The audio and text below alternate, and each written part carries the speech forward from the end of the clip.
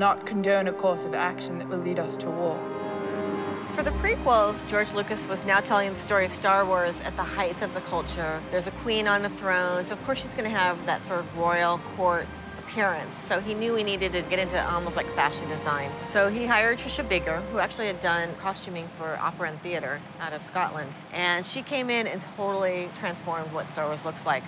All this detailing here, for example, is hand done. It takes 3-4 months to do just one piece like that. So the quality of the material and the sewing and the technique is literally level of couture.